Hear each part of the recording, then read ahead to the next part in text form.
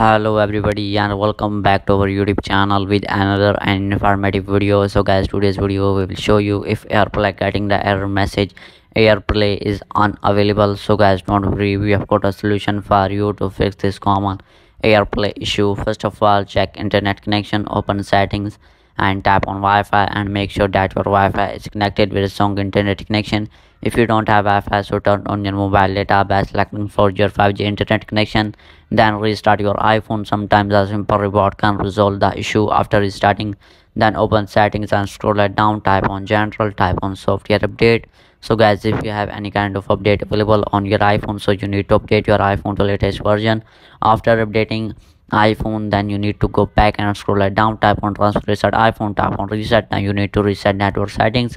After reset network setting, then check our issue will be fixed or not. If still our issue not fixed and these methods are not working well, then I tell you the second method. The second method is open settings again and you need to turn off Bluetooth. If it is turned on, so you need to turn it off. After turning off, then go back and scroll it down, tap on general again, scroll it down again, tap on VPN and device management. Now you need to disconnect your VPN if you have connected any kind of VPN. After disconnecting VPN, then your issue will be fixed as early as soon. So guys, this is the informative video. Hopefully subscribe to our YouTube channel for more tech tips and tricks to help you resolve common issues with your devices and services.